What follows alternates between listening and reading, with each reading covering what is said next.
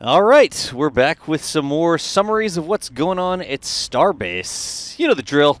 We sit back, we watch the video, we see what we can see. It's not scripted, it's stream of consciousness, and my name is John, or DOS. That was some Ship 33 testing to kick it off. This Christmas package, wrapped with care, being delivered to the production site, looks like it might be a flap for a future ship. Where do those come from? I wonder, why aren't they just making them there? Why do they make those flaps somewhere else and transport them to Starbase? Is it SpaceX making them elsewhere and transporting them? Nah, interesting to think about. But this over at Masseys is a Ship 33 static fire. You can see from the load, the ice there, that they've filled up the tanks almost completely. And you get multiple flashes down at the bottom. You see how it like puffs and then puffs again as they ignite the two different banks of engines, the sea level and the Raptor engines, or the sea level and the vacuum engines, actually, ignite in sort of two waves. So a set of engines being ignited there between the full load and the two distinct ignitions. And fast forward there, the Boca Chica Air Force patrolling the rounds over on the Rio Grande. This is such a cool angle here. This is actually from the Rocket Ranch outpost over there. Massive thanks to them. When we knew they were going to start doing lots of testing over at Masseys, we wanted to get some good views of it, and Rocket Ranch had some fantastic views. So if you're looking for a place to watch the launch from, make sure you check out Rocket Ranch. I need to put a link down in the description so you know who they are. Back over to the production site. The nighttime is the right time to get the shots through the windows there. Dad would say I'm a poet and I didn't even know it, but I didn't intend it. Really, looking at the parade of nose cones that we can see the top of. I almost wish they had little signs. Wouldn't it be cool if they had little public-facing signs that said what that nose cone was? That would be cool. I guess it would depend on where you were standing, and then you'd need to be like, stand here, and then you could see the signs, and they would line up, but there's no parking things there, and you have to like walk a long ways. I don't know. Anyways, it would be cool. That is an interesting delivery. This is over at the assembly yard again, Pad B's orbital launch mount. Remember, I do read all the comments, and I saw some people saying, oh, you need to make it more accessible to people. Instead of ever saying OLM, you should just say orbital launch mount. Gosh, yeah, I mean, I get it, but when you say orbital launch mount 8,000 times a day, it's way easier to say OLM than orbital launch mount. Oh, look, this is a Deluge plate, right? You see how it's got a cavity in the center of it? It's two plates with a rib structure in between. Water flows in that center part. Rewind it and see that, because that looks like it is a Deluge plate with that channel for the Deluge water in the middle. This just says structure moved in. This is a single-wide SPMT.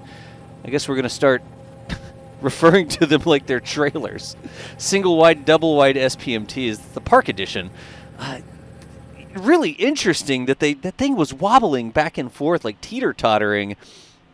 Interesting that they didn't have two SPMTs on that just because of how wide it was. But I guess the mass of it and sort of the lever arm and the inertia or momentum that it could get moving wasn't that big of a deal if you just strapped it down on the center of mass.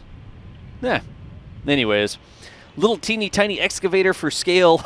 Looks like toy trucks working in the lower left-hand corner there. I love when you see little, like, big equipment like that. Oh, if I'm standing next to it, it's huge. And then it's in the scene here at Starbase. It is not very huge. Well, it's still huge. It's the same size. It's just that Starbase is bigger. Looks like we're moving some things over here. Got a couple work platforms up. That's the booster shield, booster quick disconnect shield in the background there. We saw some welding here in the last video. There's that big shiny Chopstick Actuator. Look at that. Hydraulic actuator to extend and retract, open and close. What's the right verbs? Verbi? How do you conjugate verbs?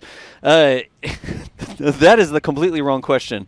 But the big linear actuator, not linear actuator, the big hydraulic actuators there.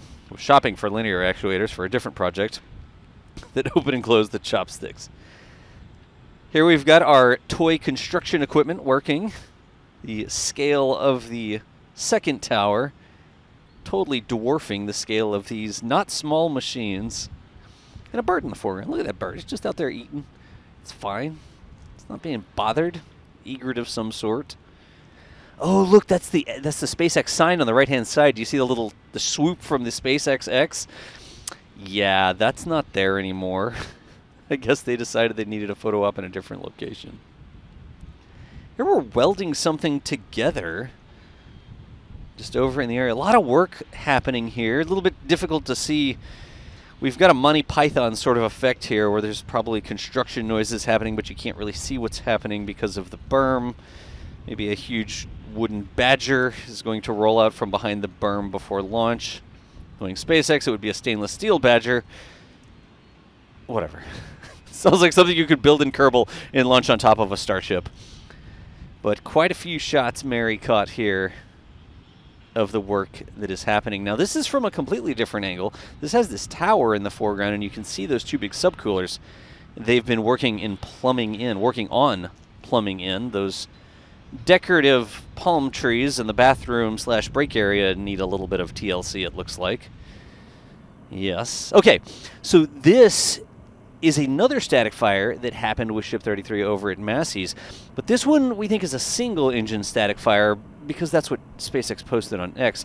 They posted up the 6-engine static fire on December 15th, and that sort of matched up with a date there. And then there we didn't see the full load. You didn't see that multiple puff happen at the bottom. So that static fire on the 17th or 16th late looks like it was the single engine static fire. And then when it was done, the ship on its static fire stand, there you can see that, is rolling back. You know, something that I actually don't know that I need to learn is how that stand rolls over the flame trench testing area. Do the SPMTs just go on either side of the flame trench, and there's a cavity in the middle? I severely doubt there's a bridge or something that retracts. I've seen that on other flame trenches, but mostly for humans walking around underneath the rocket, not carrying the mass of the entire rocket. I should just ask the team, is what I should do, how that specifically works. I know when Jack gets back into town, Jack and Mary were looking at doing another flyover. And maybe, honestly, the images probably exist, and I just haven't looked at them with that specific eye for detail. Anyways, back into the Mega Bay. Looking good. By the way, if you take images from this camera, not this camera, this is Mary's camera, CP11 over there, if you take them from our live stream and you post them on X, we can tell because there's a scratch across the middle of the lens, and I'm like, does that image have a scratch exactly where our image has a scratch? You see this? Okay, you see the scratch right there? Look, you can see it. I'm sorry for pointing it out, but I know it. And when people steal our pictures and post them as if they were their own pictures, I see the scratch, and I'm like, wait a minute. Geez, you could at least say thanks NSF or like link to Starbase Live. Oh, look, a grid fin.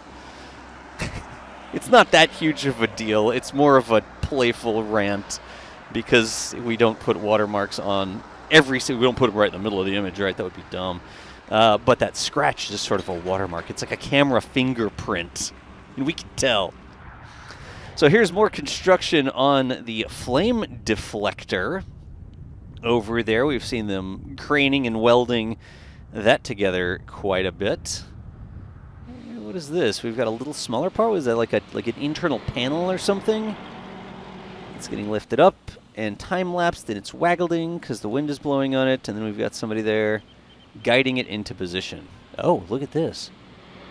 That looks like a Deluge plate piece. That's the same piece that has those channels in it. I don't know if it's the same piece, but it's a similar piece to what we saw in the truck earlier in the video for the water to flow through it, and then they're craning that around and putting it in the right location. Interesting. Is that on the top deck?